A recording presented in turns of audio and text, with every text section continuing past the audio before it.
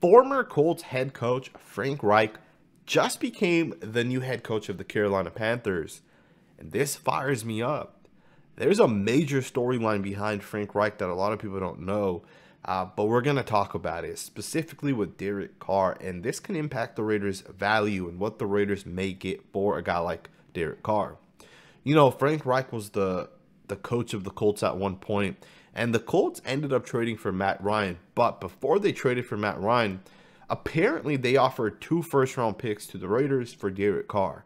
Apparently, the Indianapolis Colts wanted Derek Carr prior to getting Matt Ryan just this past offseason, and they offered 2 first-round picks for Derek Carr. Now, we don't know if the offer was correct, but there's been other reports that the Colts were one of the teams that were interested in Derek Carr. Now, here's the interesting part. It wasn't the Colts owner that was interested in Derek Carr.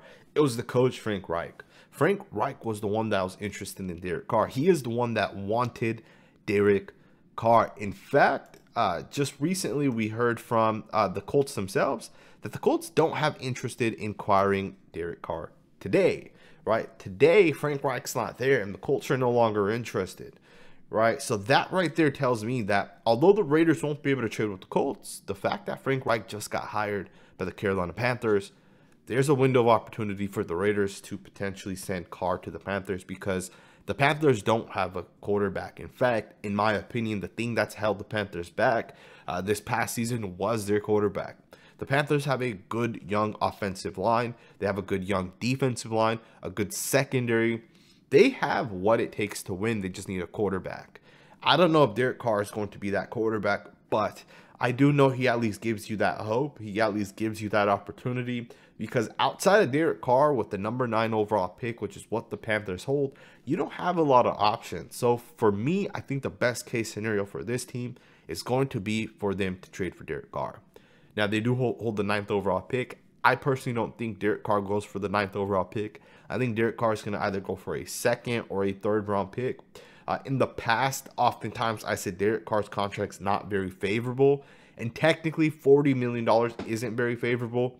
But to get out of his contract is pretty easy for any team, right? So if you trade for Derek Carr right now, you're not stuck with his 3 years. You're really just stuck with him for at least 1 year. Which, of course, if you trade for him, you're going to keep him for at least 1 year. So I think a team like the Panthers could make sense. Kind of interesting.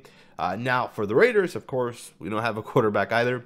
PFF did this thing where they said, who are the best team fits for the top quarterbacks in the 2023 NFL Draft?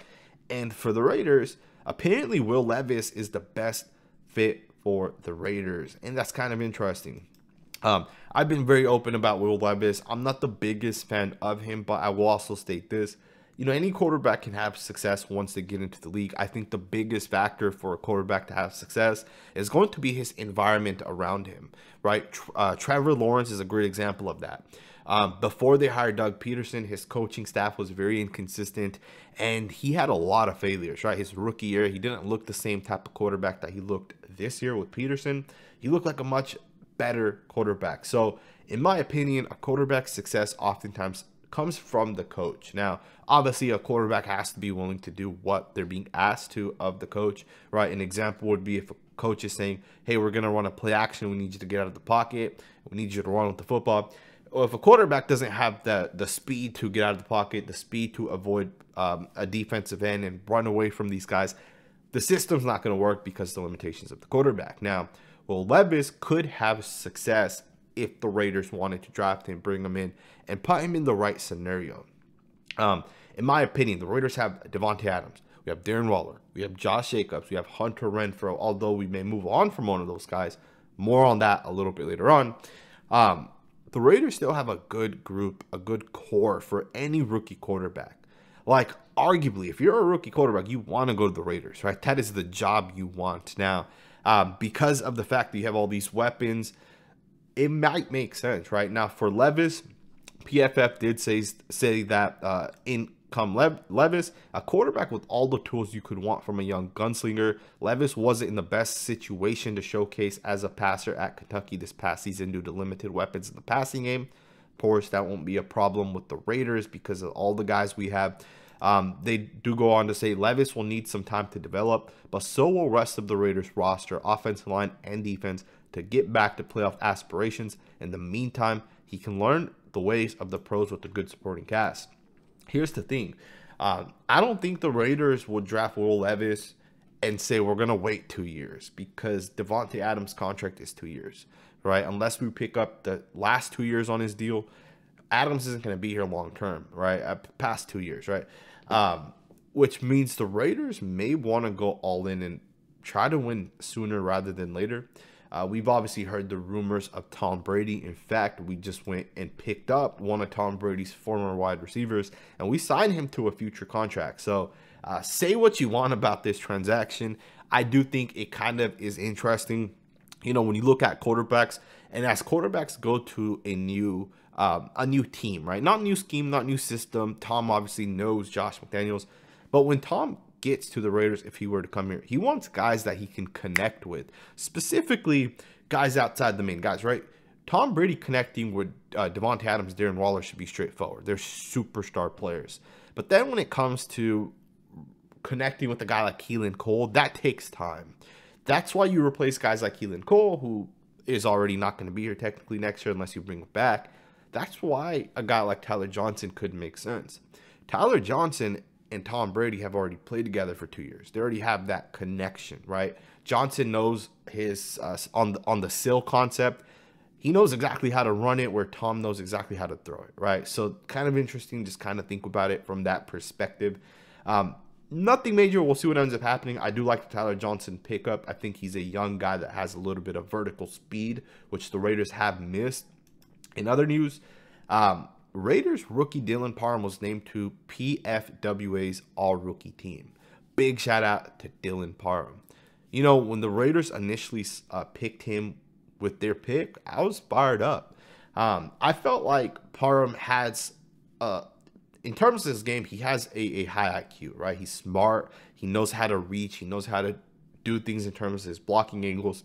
Of course, I was hesitant with the fit. The Raiders are a power football team. Parham isn't the strongest nor the biggest offensive lineman, and I wasn't sure how he's going to fit with the Raiders. But the more I watch of Dylan Parham, the more I feel like the Raiders brought him in to potentially be the future center.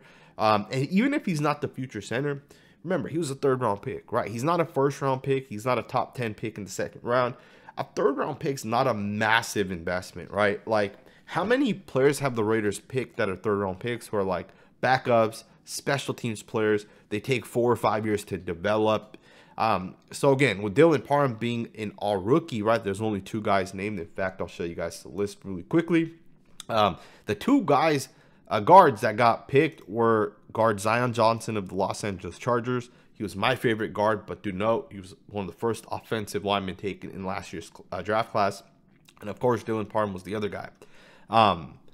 So when you look at it from that perspective, right, as a third-round pick, a guy getting selected to the all-rookie team, that's a major accomplishment. Now, I'll be the first to tell you guys, just putting my Raider bias to the side, Dylan Parham had a lot of struggles, right? Especially late in the season. I'd say in the last 8 weeks, Dylan Parham did not look good at so many different times. He was getting beat up on. He was getting bull rushed. He was getting swam around. Him and both of our guards, right?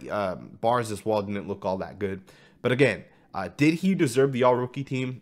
Maybe, maybe not, right? Some people are upset. I know Patriots fans specifically that Cole Strange did not get this award. Some Texans fans are upset that Kenyon Green did not get the award. Do note both of those guys are first-round picks. So just the fact that Dylan Parham is up there with those guys, that's damn impressive if you guys ask me. So shout out to Dylan Parham, man. Let's get into some interesting news at the end, man. This article here, posted by Jeremy Fowler of ESPN, had some very interesting things kind of stated within the article. In the article, Jeremy Fowler wrote that the Raiders will be looking to aggressively tweak their roster. Fowler wrote that basically because this is a new coach, this is a new regime, they're going to look to change around guys that are on this roster because they want their own guys here. And I almost think that type of thinking is, I think it's stupid, to be honest, guys. Darren Waller can line up against Derwin James and beat him, I'd say 9 out of 10 times in a one-on-one situation, right? And I would say that regardless of who his head coach is, that fact remains true. Darren Waller will beat Derwin James 9 out of 10 times. He can run a 9 route. He can run a 4 route, a 7 route. He's going to beat him 9 out of 10 times. It doesn't matter who his quarterback is. It doesn't matter who his offensive play caller is. It doesn't matter what concept is called. Darren Waller is a damn good football player. And it almost makes me think, why would the Raiders get rid of Darren Waller when he's a great football player? And my point in bringing up Darren Waller is that apparently Darren Waller and Hunter Renfrow may be on the trade block, right? That's kind of what this article is implying. Again, why would the Raiders move on from a guy that's so explosive? Like, just because you bring in a new coach doesn't mean your best players get thrown to the side, right? And if that was the case, why would they have re-signed Waller and Renfrow? Why would they have already paid these guys? Now, again, I think the Hunter Renfrow signing was a mistake. I will continue to say that, and I will continue to stick with it. Not that he's not a good football player. I just think that he doesn't have the impact that a guy like Waller has, a guy that Josh Jacobs may have, right? Let's be honest. Because we paid Hunter Renfrow, we may not be able to pay Josh Jacobs, right? Just keep that in mind. That's the only reason I say that. Not that I think Renfrow's a bad football player. But again, apparently the Raiders are going to tweak their roster. I don't really know how I feel about this, because if we're going to tweak our roster, the tweak to me would be that we're going to add some depth. We're going to add some Patriots type of players, right? The smart, high IQ football players, the guys that are coachable, the guys you can yell at and will take that criticism and show up the next day and play the next day. And those are the type of guys that you want. Those are the type of guys that win. But those are also the type of guys that are hard to get, right? The Raiders may draft a guy in the 3rd round and he may not work out because he's not coachable, and you may have to move on from that guy, right? In my opinion, that's okay. You just got to get your guys. And obviously, Josh McDaniels has this year to prove himself, right? Let's be honest. We're going to give him 4 weeks before the criticism starts to come. If you're 4-0, great. You got another 4 to 6 weeks.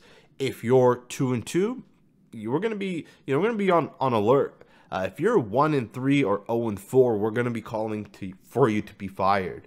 So I don't know how much they're going to tweak this roster, but I do know that they got to get it done this year. No excuses for Josh McDaniels and Dave Ziegler. The Raiders are apparently aggressively looking to tweak their roster. Let's see what they do, man. Let's get some guards. Let's get some tackles. Let's get some defensive players, some interior defensive players. Let's get some linebackers, man. I'm fired up. Let me know what you guys think. I hope you guys enjoyed this video. Thumbs up, subscribe, and I'll see you guys next time with another video.